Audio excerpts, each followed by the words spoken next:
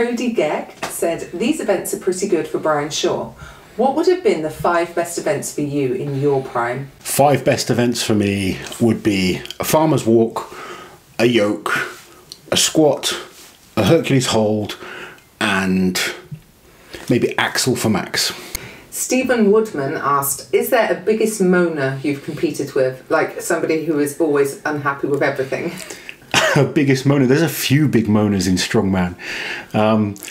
Not now. I've got to say, right, early Terry Hollands used to moan about everything. He is like a different man these days. I don't know if it's to do with, you know, meeting his new wife, Kate, but he seems like a new, rejuvenated, happy man. But early on in his career, he was a miserable sod. Hicksy likes a moan. Hicksy's one of those people that he's just happy kind of, you know, moaning.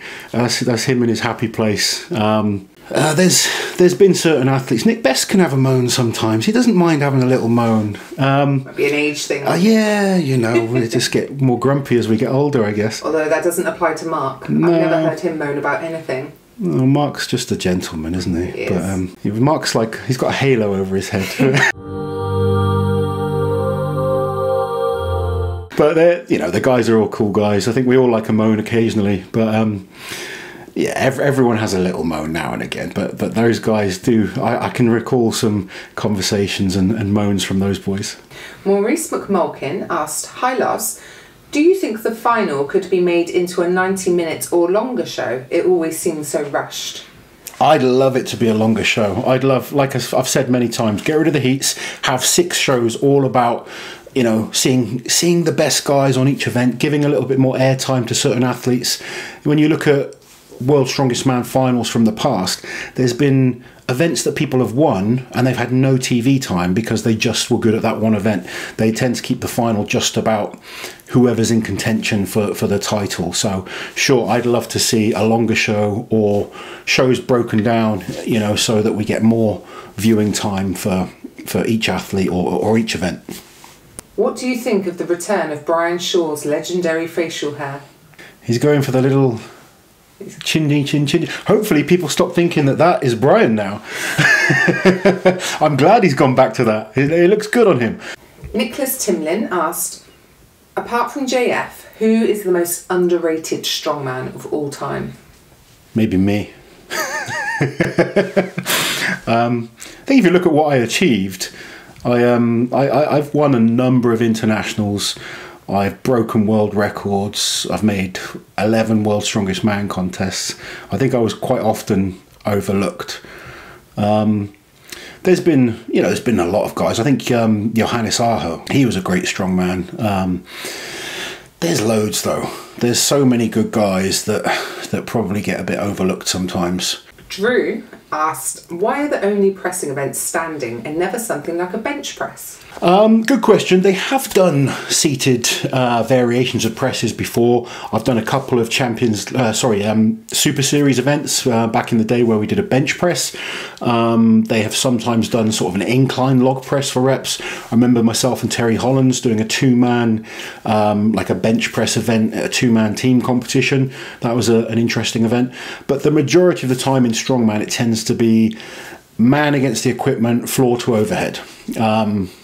I guess it looks cool when it's just you against the bar. I think when there's other things involved, it takes away from that pureness. So I think the fact that it is just get that weight from the floor to overhead, it's one of the most impressive forms of strength that there is. Rodolfo Garcia asked, what would be a better alternative than the last man standing in stones in your opinion? Just doing a normal event would be better. I would rather just see a normal. I've said many times I'd rather they got rid of the groups and just had everyone going head to head, even if it was, whether it was 10, 20, 30, I don't care how many people you have in it, but just get everyone going head to head. Because one of the issues with the groups, and you'll see it this week, some groups you might get a guy, you know, have to win their group with 10 reps, for instance, on a deadlift. Another group might win with 5, and everyone else in that other group might have done, you know, 8 reps, but they're still not going to get the same amount of points as the guy that got 5 in the other group. Also another factor with the groups is they have different events in the groups, so that will heavily favour an athlete. And, you know, we're all good at different things. So when you've got one group that, say, has a squat, one group that has a deadlift, it's going to really fit. Like for myself, I was pretty good at both, but I was a much better squatter than I was a deadlifter. But you get some guys, they're amazing squatters, but terrible deadlifters, and vice versa. You get certain lifters out there. I mean, you look at some of the, like these bench press specialists. If there was a bench at World's Strongest Man and, say, a Viking press, there's a big difference between those two events. And, you know, you can give people a massive advantage by which events you put in each group. Same with this year's events. You've got the log and the dumbbell in different groups. So you get certain guys that are excellent excellent log lifters. They're real strong, powerful pressers, but the dumbbell's a little bit more of a technical lift, and sometimes the best log lifter isn't the best dumbbell presser, and it you know, it can really favor certain athletes if you get the right set of events. So personally, I'd like to see everyone doing the same set of events, and that way it's more fair. Gabrielle Pitcherim said, when it comes to performances at World's Strongest Man alone, so discounting anything they did outside of World's Strongest Man, who do you think is the strongest man in history, based purely on their performances at Worlds? It's a tough one because there's many like different things that you might look at. So some people might say someone like Juho Ahola, who only competed 3 times and won twice and was second once. You know, his record there for the amount of contests he did was unbelievable. Some people will say Mariusz Pudzianowski because he won, or he has won the most. I would probably still have to pick Zydrunas. I think the amount of events that he's won and titles that he's won, he's still, for me, comes out on top. Just World's Strongest Man? No, just World's Strongest Man. And I mean, the reason being the level of opposition. So I think Brian and Zydrunas, in my eyes, Brian Shaw and Zydrunas Savickas are the most impressive World's Strongest Man winners for me. You think those two in any other generation could have had 8 World's Strongest Man titles, but they had to compete against each other. So that shows how impressive those two are to still win 4 each in such a strong period. And there was other great strongmen in that period as well. For me, I'd still say those two are the top 2 guys. Andy Pittman said, the S in WSM stands for strong. So why is speed involved in any of the events? Does a runner have to do a strength test during the race? No, but you've got to look at strongman like a decathlon. It's not about being good at one thing. It's about being a strength athlete. Essentially, that's what it started off as. It was strength athletics. So you need to have a combination of strength, speed, certain amount of endurance, and then obviously the ability to adapt to different events. If it was just solely about strength, there's so many various different tests that we could go on. How do you kind of decide who's the strongest man off one lift? You can say who's the best bench presser, but that doesn't necessarily mean they're the strongest person on the planet. And likewise, you know, there's squats. There's so many various lifts, and that's what I love about strongman is, in general, when you look at the whole sport, the sport as a whole, it tests so many variations, and the guys that can adapt to everything are the guys that go down as the greats. Gabrielle again, if you could pick a World's Strongest Man final, I assume, of your dreams, who would be the athletes and what events would you choose for them?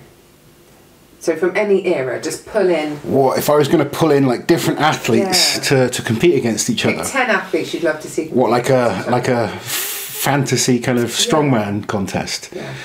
So you've got to start off with Bill Kazmaier. You can't do a contest, you know, when you're talking about legends of the sport, you can't do a contest without Big Bill. You've got to have Jean-Paul Sigmarsson, the guy's charisma, his ability across the board, just a legend of the sport. Who else do we want to see? Modern guys, I'd love to see Zydrunas in there, Brian Shaw, Hafthor.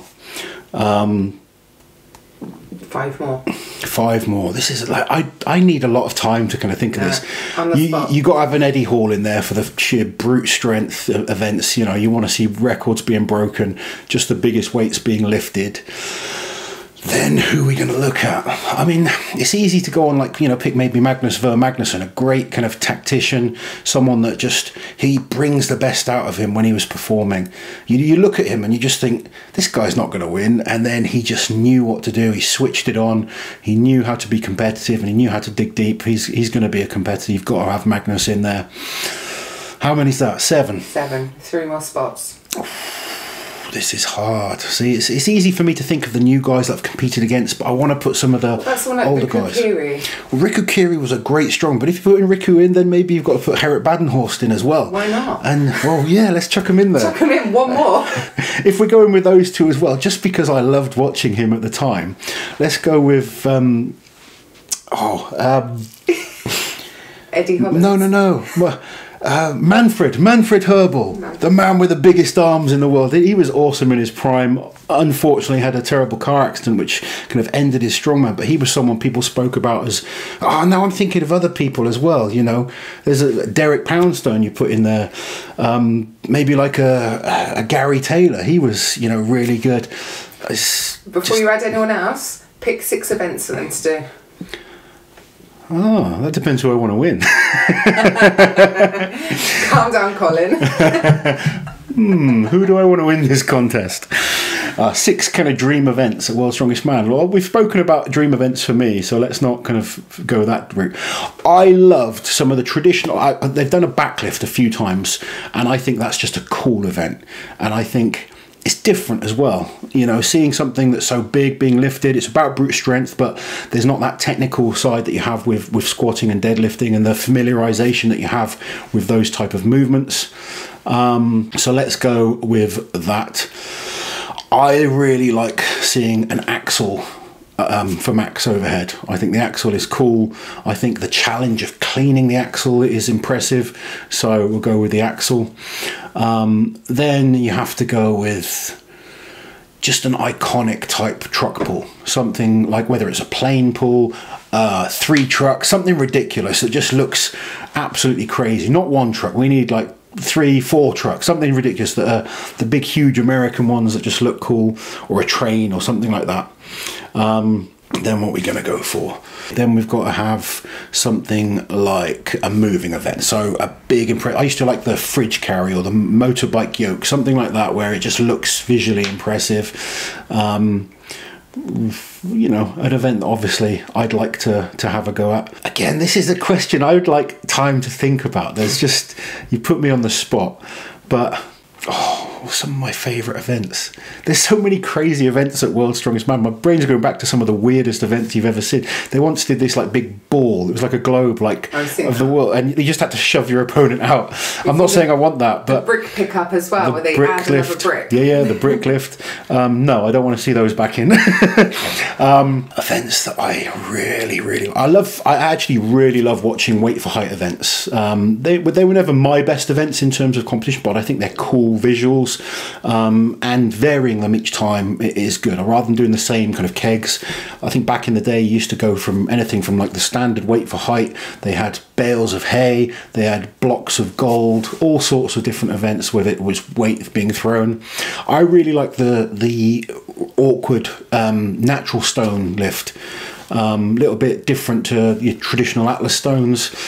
And finally, let's put, you know, a big squat or deadlift in there. So we've got loads of bloody events, loads of athletes. Who wins? First name in your head. Who wins? You can't do this to me. Quick fire round. Who won?